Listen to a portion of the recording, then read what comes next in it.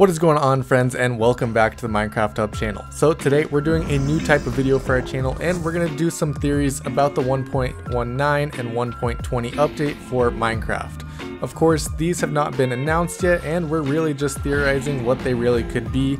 We do have some pretty good ideas and a lot of evidence to show, so stick around for this video and comment down below what you think these updates are going to be. Of course, these features are not announced and likely will be later this year at the Minecon event in Orlando, Florida, if that happens due to COVID.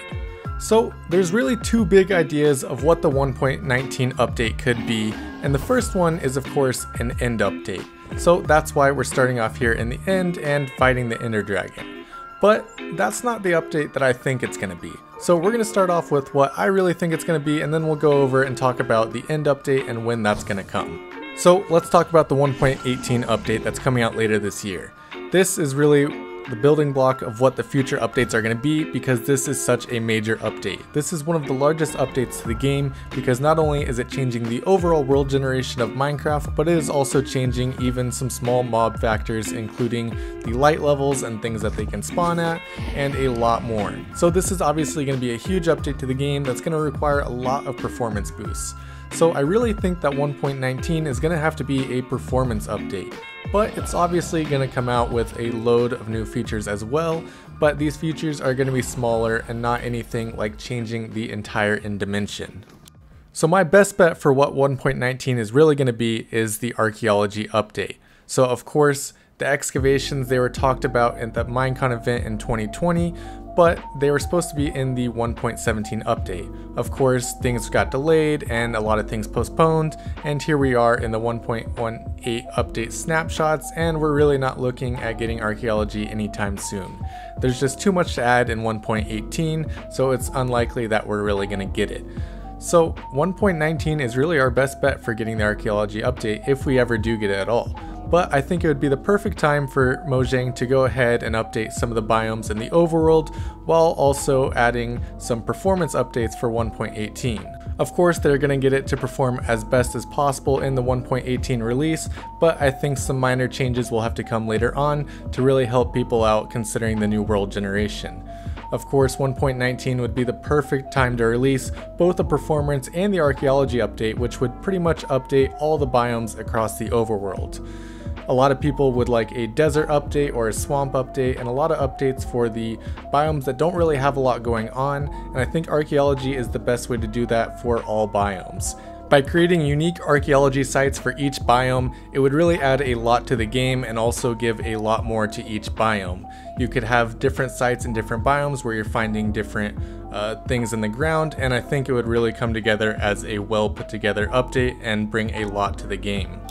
And a lot of people might say that this is too small for an entire update, but if we look back across the list of Mojang's updates, especially the Buzzy Bees update for 1.15, you know, this is really going to be the same size as that, and it doesn't have to be a crazy big update like we've gotten recently with the 1.17, 1.16, and even 1.18 updates.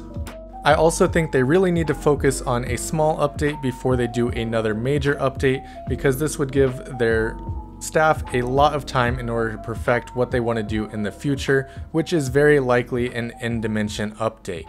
So now let's go ahead and talk about the end dimension update, which will likely be 1.20 or maybe even 1.19 if we're really lucky. An end dimension update is likely going to come with a lot of different features, one of which will likely be a stronghold update. In my opinion, strongholds are kind of very simple. They don't have a lot going on to them, and I think they could use a few minor tweaks that could really make them a lot better. I currently love the way of finding them, having to get Eyes of Ender and following them. I don't think any of that's going to change anytime soon, but some of the changes we might see are what the actual strongholds hold. I think we're likely to get a few more spawners inside of them and a few other things to make them a little more difficult and a little harder to get to the portal. The next thing that of course would have to change is the actual Ender Dragon fight, and this one actually has a lot of possibilities for change. For evidence of this, we have to look to the developers of Minecraft and see what they're really working on and what they think they need to change in Minecraft to make it a more enjoyable game. Of course, the Ender Dragon fight is one of those changes that some of the developers think they need to change. One of those developers is King B-Dogs, who is actually the creator of the Aether mod who was hired at Mojang. We can look back at his Twitter and see some of the reasons why he thinks the Ender Dragon fight needs to change in order to make the game more appealing. Back in February of this year, King B-Dogs tweeted out a tweet talking about the Ender Dragon fight. He even said that he's only beaten the dragon once and a lot of people haven't beaten the dragon at all. He talks about, is it because it's too boring or maybe because it's too hard, and he thinks that it's not engaging enough and there's not enough reward to want to overcome the challenge. He states that it's not fun enough to redo, and of course that could just be an opinion of his and doesn't actually end up being a change to the game, but I think if they're going to do a change to the end dimension, they might as well change up the actual Ender Dragon fight as well in order to make some changes to how people actually go and fight the dragon. He tweets out saying that one of his biggest takeaways is actually the fight itself should be as rewarding as finding any of the loot past the boss. Of course, there are a few different ways that they could go about doing this, and who knows what they'll actually end up doing, if anything at all, but they definitely will be looking into changing the Ender Dragon fight somewhat. He finishes off this series of tweets by saying players can and will be a cool boss even as no tangible in-game reward, because bosses should and can be extremely entertaining. And of course, a lot of people take glory in beating the Ender Dragon, but in reality, it's not as challenging or as entertaining as a lot of people make it out to be.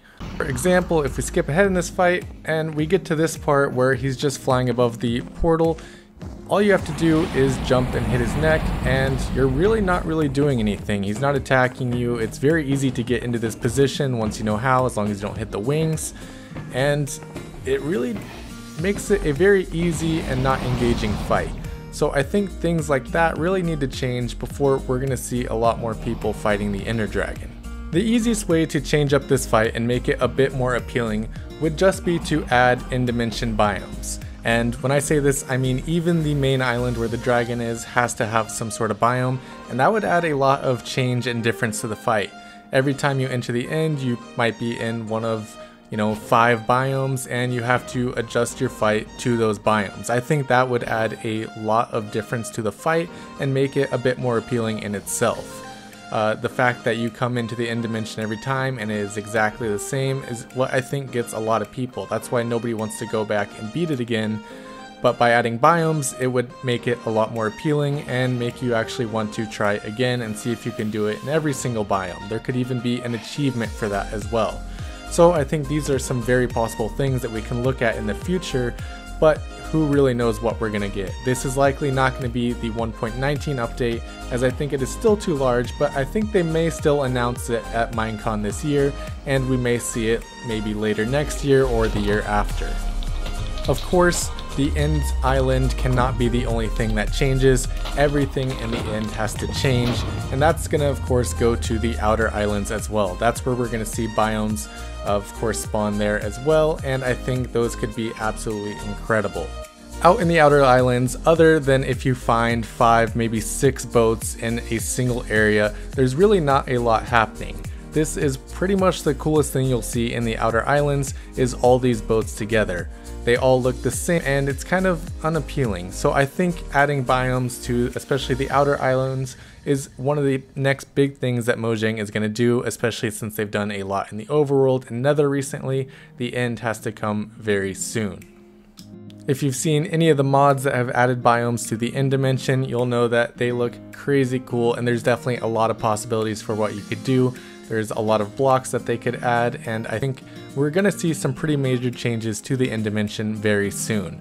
The end cities, of course, will very likely stay the same. I love the design and the way you have to work through them. They're not going to change anytime soon, but the islands themselves will probably have some more biomes and some more to work through in the coming years. That is all that we have for you guys today. Thank you guys so much for watching. If you enjoyed it, be sure to subscribe to our channel and hit like on this video. And if you have any other ideas of what the next update could be, definitely leave it in the comment section down below. I'm very excited to read some of your ideas.